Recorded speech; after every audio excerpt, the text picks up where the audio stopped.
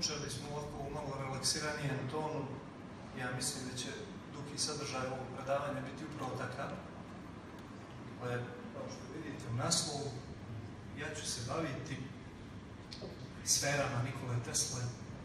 U nastavku ću pokušati da objasnim šta to zapravo znači.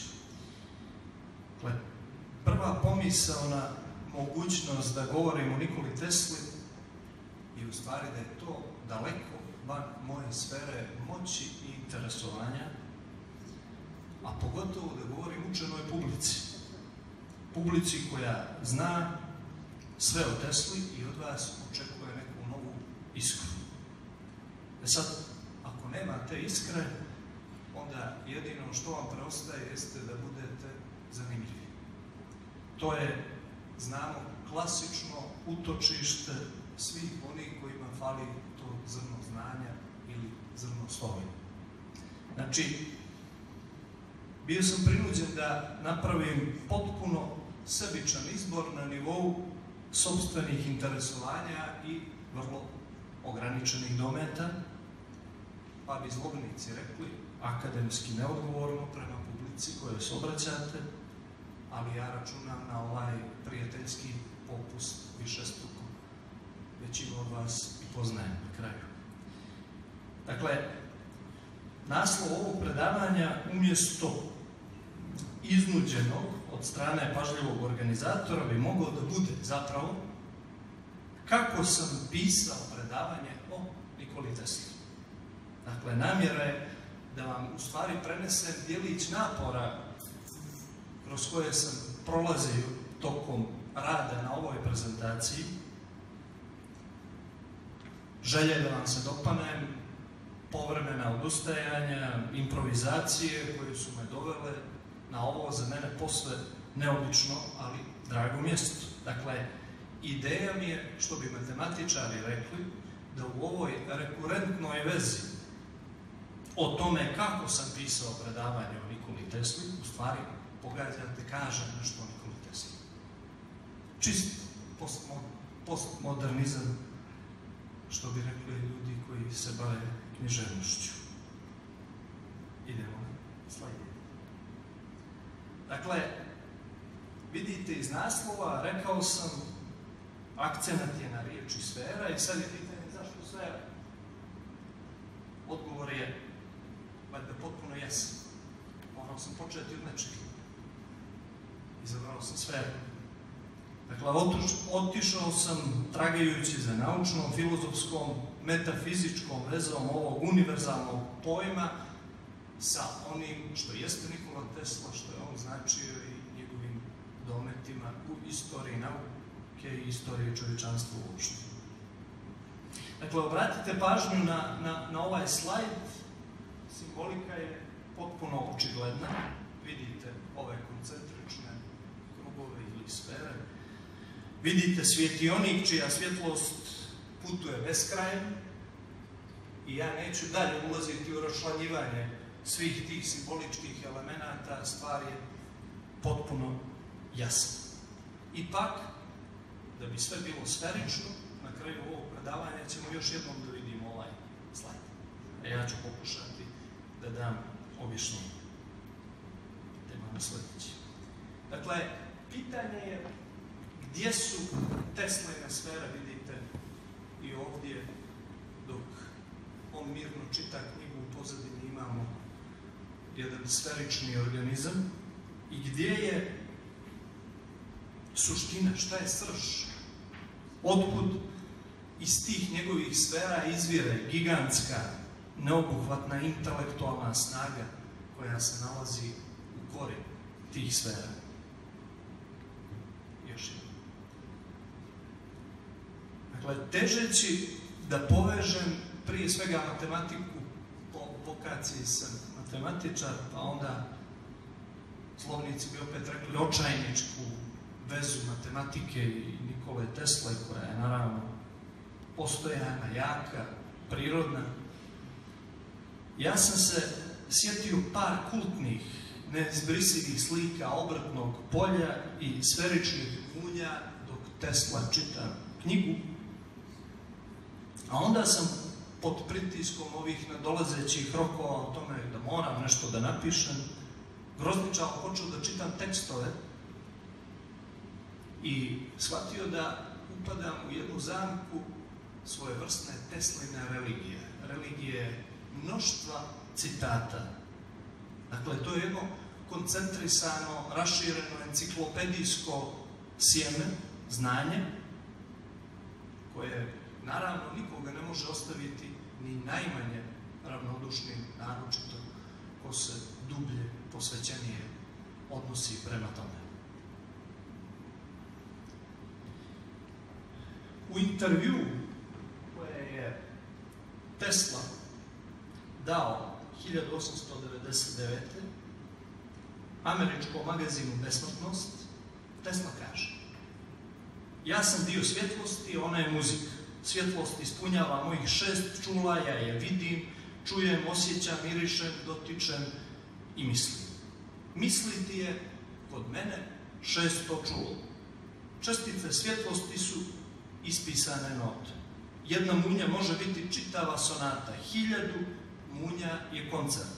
Za taj koncert ja sam stvorio loptaste munje koje se čuju na ledenim vrhovima Himalaja.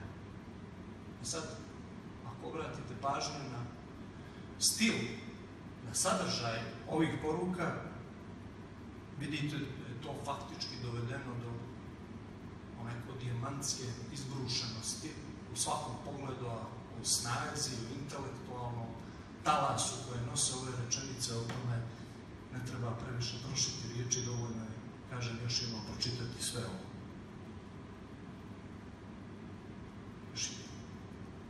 Dakle, znate, u životu morate da imate često sreće. Sreća je vrlo važna komponenta života i sad u mom ovom traganju za djelićima Teslinog univerzuma, koje bih predstavio vama u već pomenutom intervju, nalazi se njegova oporuka istorijskoj javnosti čovječanstva. On kaže: molim vas, napišite, Nikola Tesla je bio srećan čovjek. Dakle, kad god mislite da ste u ćorskokaku, onda kao Teslin grom iz vedra neba, u istom intervju vidite ovo što možete pročitati na ekranu, ja ću još jednom pročitati. Kaže: Pitagori, matematici, naučnik to dvoje ne smije, od to dvoje se ne smije ogriješiti, brojevi i jednačine su znakovi kojima se obilježava muzika sfera. Dakle, muzika sfera. Imamo li Pitagoru, imamo li matematiku, imamo li sfere? Ja mislim da imamo sve, gotovo da mogu da privedem ovo predavanje kraju.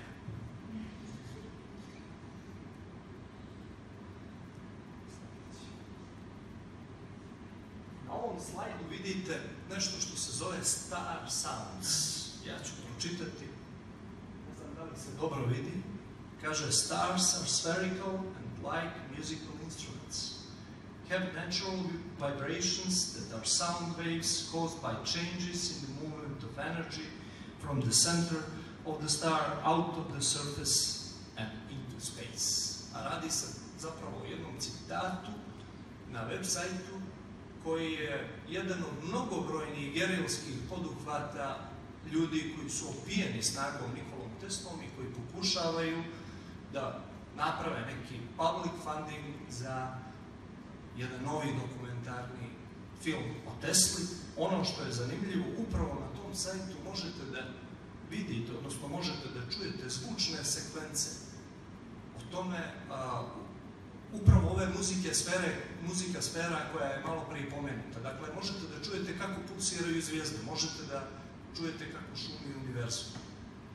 To je za mene bilo, kažem, jedno potpuno otkrovenje, iznenađenje i rekao bih uopšte nije nezanimljiv put probati i vidjeti kakva je to muzika. Dakle, ovo što čitate, ovaj citat zvuči potpuno teslinski. Na sajtu je, odnosno na ovoj stranici je dolje link koga bude interesovalo, svakako možete se da pročita. Dakle, ne mogu da se otrgnem od vrtoglavog uzbuđenja intervjua koje sam pomenuo, a za muziku sfera Tesla kaže, ovo je važno, da je Einstein čuo njene zvuke, ne bi stvarao teoriju relativiteta. Ti zvuci su poruka umu da život ima smisla, da u svemiru postoji savršen sklad i da je ljepota uzrok i posljedica stvaranja. Einstein je glasnik vremena, buke i bijesa.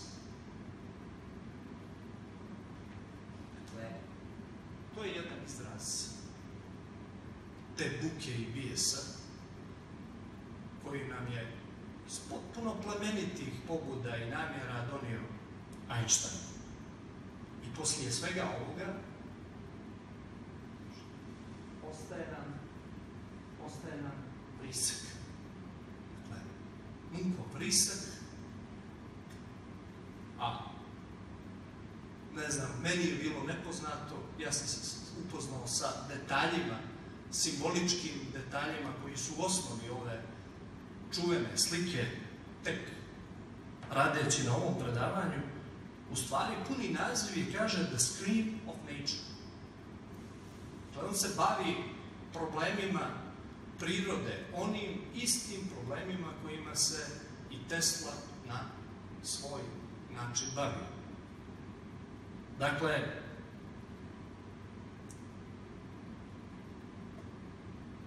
ova slika svojim sadržajem za njeno nestajanje je snažno vezana za očuvanje prirodnog sklada planete. Nešto, kao što sam rekao, u čemu je Tesla dao ogromni vizionarski doprinos. Jedna pikanterija. Na norveškom se vrisak kaže skrik. Neko je pomenuo ovdje etimološke veze i prožimanja, tako da bi je to bilo zanimljivo vidjeti otkud je ta baš riječ, odnosno krik, kod nas dolutalo. Šta je poenta? Da ne ubijamo glasnika. Ne smijemo da ubijemo glasnika. Einstein jeste glasnika, kaže u ovom intervju Tesla, ali on je naučnik velikih, plemenitih pobuda i zapravo nije imao namjeru da donese vrijeme buke i bijesa. Intervju s kojim sam ja bio opčinjen, koji sam čitao, kaže, Tesla je dao časopisu kao manifest slobodnog, mudrog, duboko produhovljenog čovjeka. To je prosto intervju koji sadrži riznicu dobrih putokaza. Međutim, obratite pažnju. Kaže, Tesla govori o Einsteinu intervju 1899. godine i tad pominje teoriju relativiteta. Nešto. To treba da podigne crvene zastavice kod nas, prosto istorijski periodi i odnosi objektivnih činjenica ne stoje u poretku. Dakle, i pored dokazanih futurističkih sposobnosti Nikole Tesle, ovo je potpuno neshvatljivo i sad vam opet prepričavam kako sam ja dolazio do rješenja te zagonetke. Dakle, tragom sopstvene sumnje, saznanja da nešto nije u redu, shvatio sam da je intervju zapravo intervju.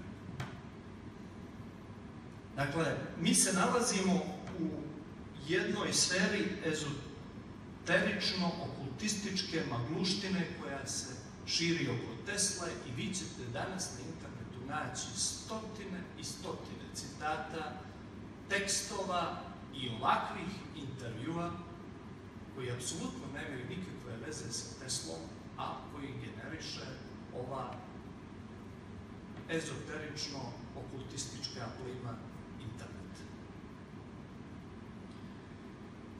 Znači, mi smo u toj specifičnoj sferi rođenoj oko Tesla i čovjek koga vidite na ovom slajdu je zapravo Stevan Pešić, a on je autor drame na osnovu koje je iznikao, izrodio se ovaj intervju sa kojim sam ja bio potpuno fasciniran na početku traganja i priče o Tesli. Radi se o umjetničkoj književnoj fikciji koja nije 100%, naravno, kao fikcija, nego je zasnovana na određenim argumentima i određenim činjeničnim, biografskim elementima iz života Tesle, samo što je stavljena u jedan određen književni kontekst. Inače, za taj intervju se kaže da je radio izvjesni John Smith. Pazite, to ime, kad vam se kaže John Smith, dovoljno zvuči kao mamac za lakovjerne. To je ovako.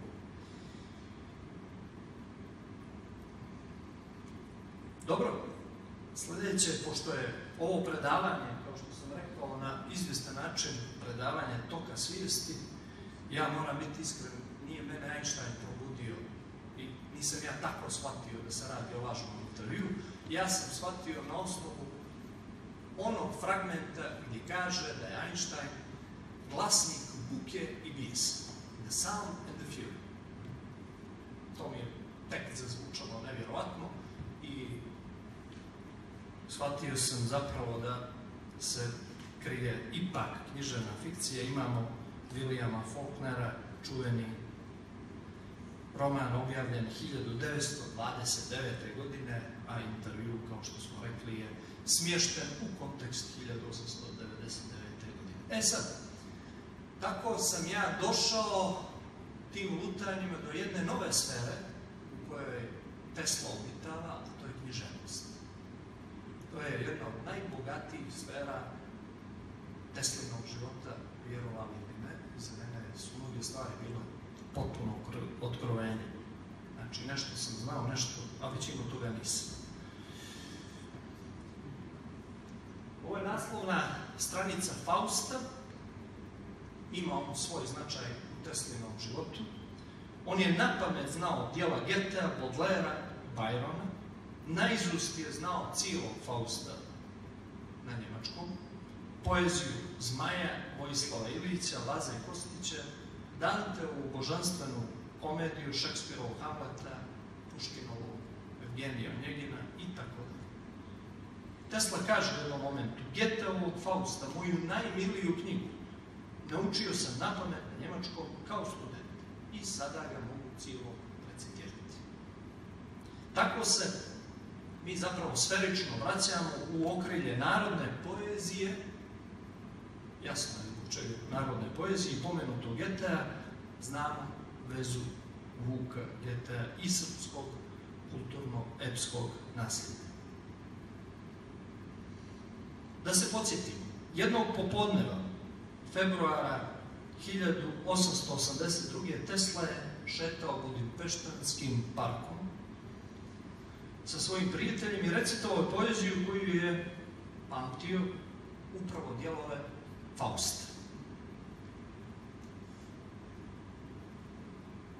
To su ovi dijelovi. Kaže, sunce uzmiče i dan umire, a ono dalje novi život stvara, a što nema krila pa nek se rašite, da za tobom leti iznad zemnog šara, leti je to sana dok sunce odmiče, a telesno krilo lako ne niče, zlaka čila duhovna krila.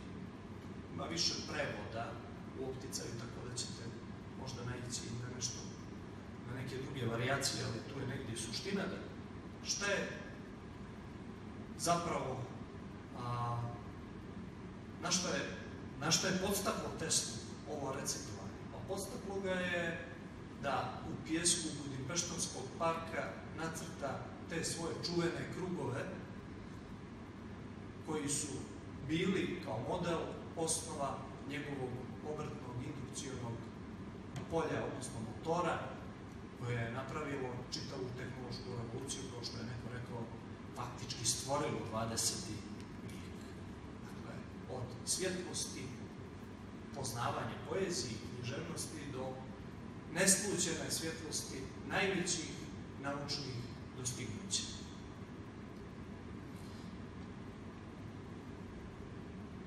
Zahvaljujući Robertu Johnsonu, koji je prijatelj Tesli, on je uspio da u Century magazinu objavi, Tesla je dakle uspio u Century magazinu da objavi 1894. godine prevode nekih Zmajevih pjesama kao i tekst o tom srpskom autoru.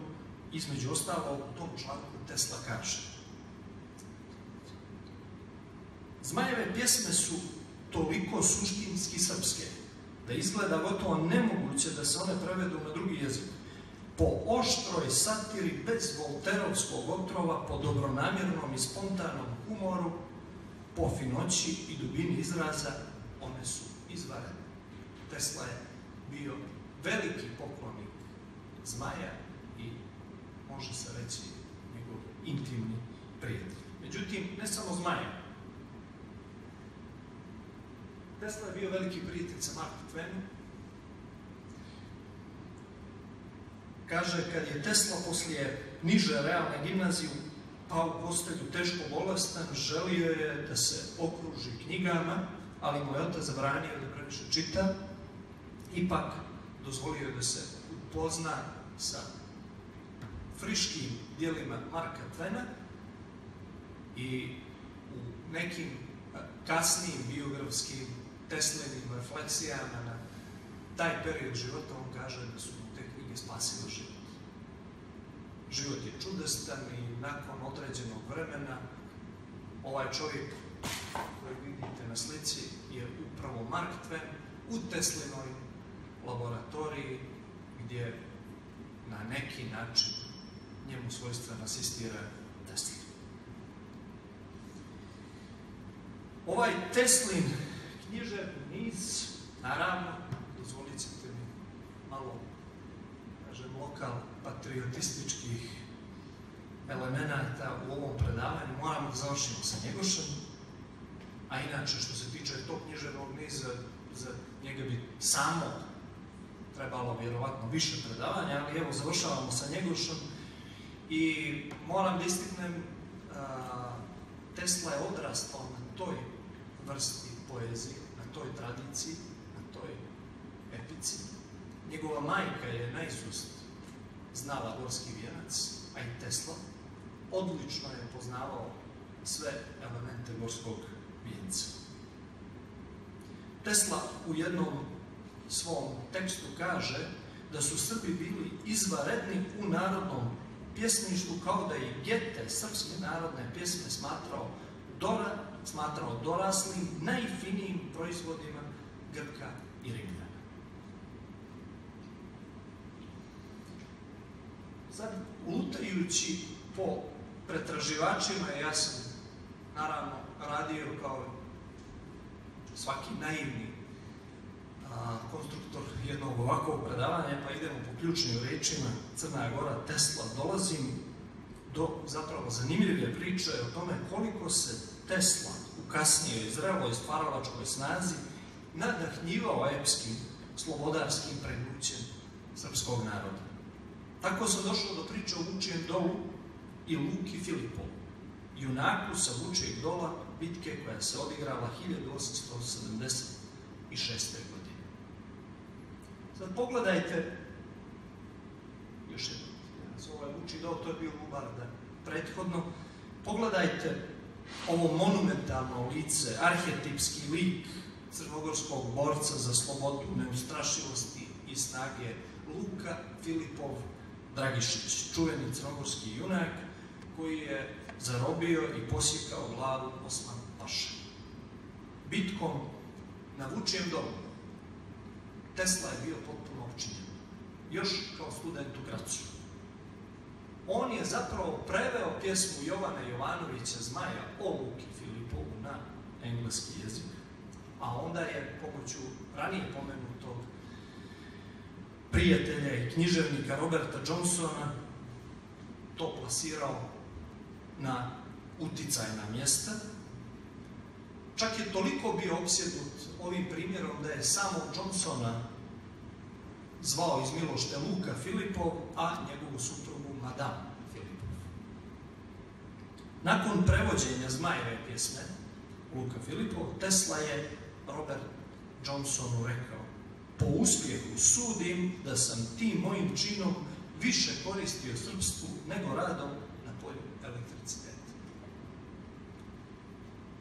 Ovu pjesmu je objavio, dosta je blijedo, ne vidi se do kraja, ali to je ta pjesma, znači prevedena na engleski, koliko bi se neko dubio da čita tu englesku varijantu, mnogo bi stvari bile naravno poznate, ali samo zato što poznaje duh naše epske poezije. Objavljena je pjesma u Century magazinu 1895. godine. U istom tom magazinu, maja 1894. godine, Tesla je pričao o stradanju Srba na Kosovu, a onda dodaje da od te fatalne kosovske bitke pa da sve do najnovijih vremena za Srbe je nastao mrtvi mrak sa samo jednom zvijezdom na nebu, Crnom Gorom.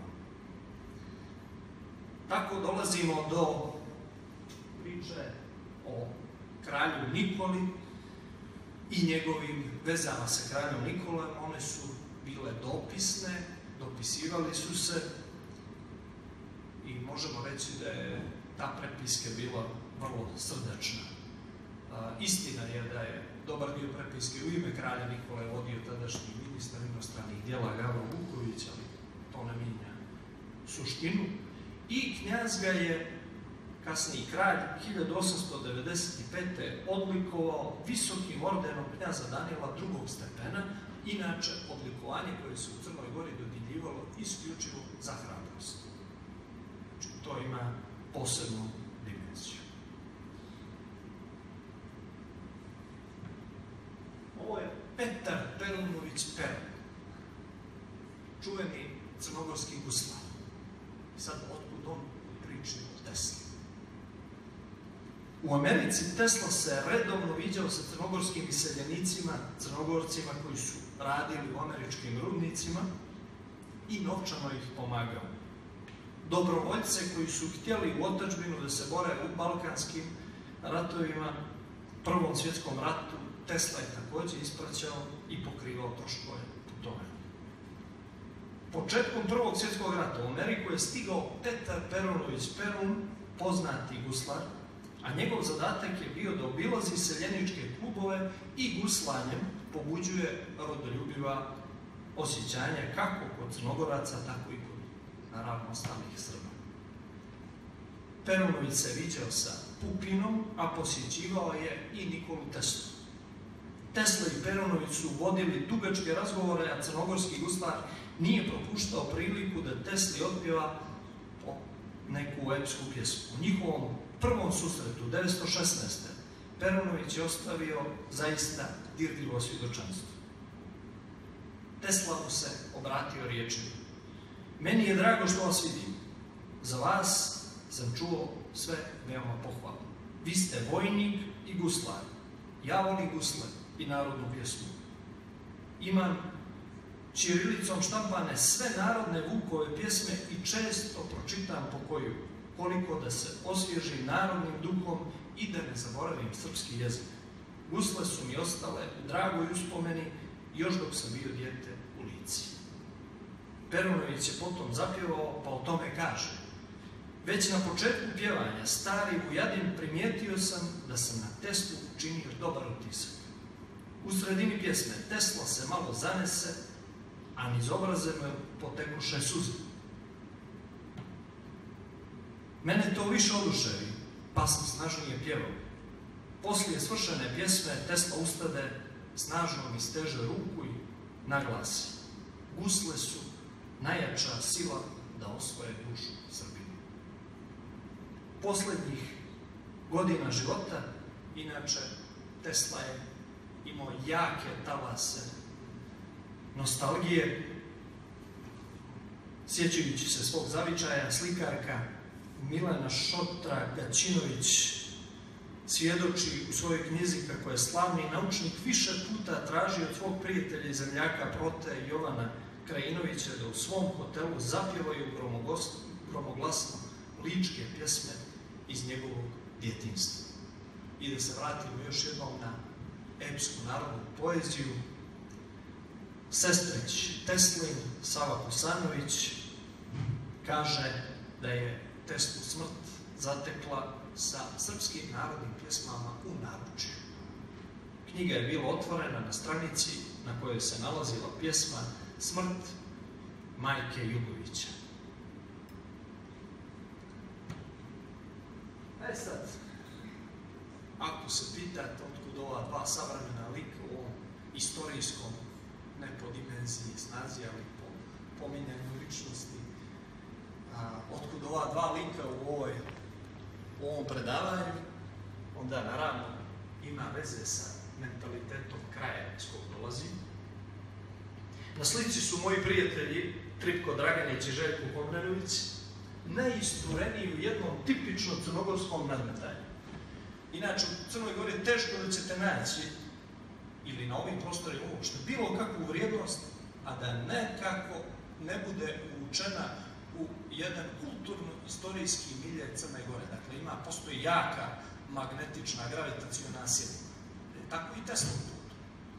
Otud predstavnici ove dvije familije, koji se u familijarnom smislu bore za prevlast u odnosu na pitanje od kojih je Tesla, od Draganića ili Komnenovića.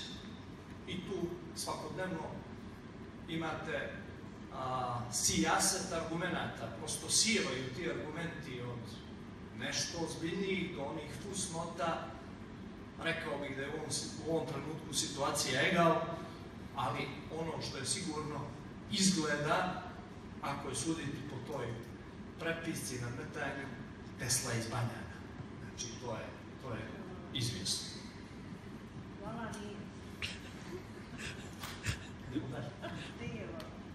Možda samo iz uskoka. Ovaj mladić, koga vidite na slici, ni po čemu neobičnoj stazi, luta, traži nešto u ovom parku. Dakle, nisu u pitanju zvijezdane staze naučnog prosvjetljenja, ali jeste jedan mali trag postojanja nekog i nečeg, prema čemu naročito u tom trenutku osjeća sem neizmjernog divljenja, najsnažniju duhovnu bliskost. Sad, pogodit ćete, tako je dizajnirano ovo predavanje, ovaj mladić sam ja, na studijama u Americi, u Colorado Springsu, u parku, velikom sad parku u kojem su bile smještene Tesline laboratorije.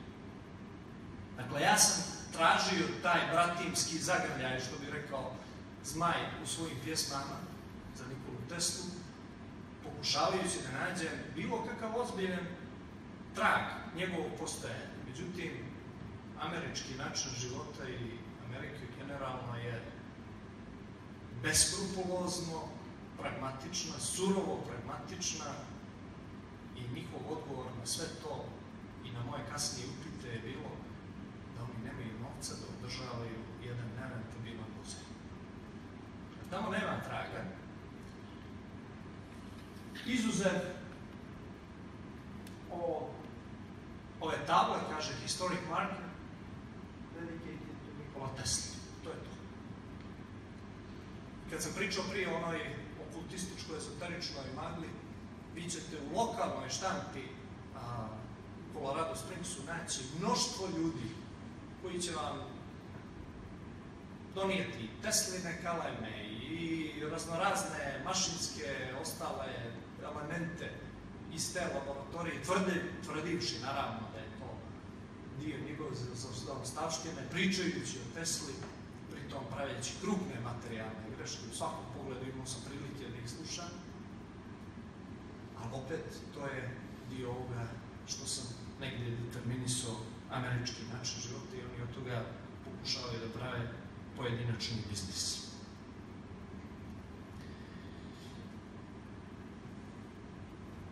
Na kraju opraštam se s vama, ne za uvijek, sa ovom slikom o značaju, simboličkoj vrijednosti ovog tornja, pretpostavljam da svi znate o čemu se radi, koji je u stvari toranj izgubljene šanse za ovaj vijek u kom živimo, a možda i cjelokupnog čovječanstva.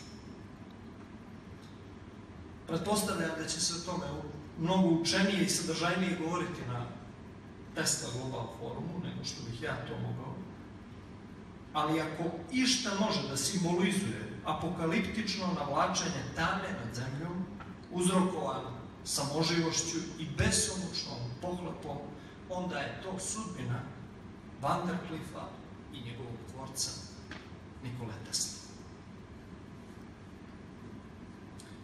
Ipak, ova sfera jeste na neki način svetionik za one koji imaju snage, moći, u svakom pogledu, intelektualne, političke, društvene, da nešto miri. Čuli smo i prethodne predavače, oni među vama, naročito među mladim ljudima, vide tu snagu, ja je takođe vidim i nadam se da će se neke od plemenitih Teslinih vizija ostvariti. Hvala vam.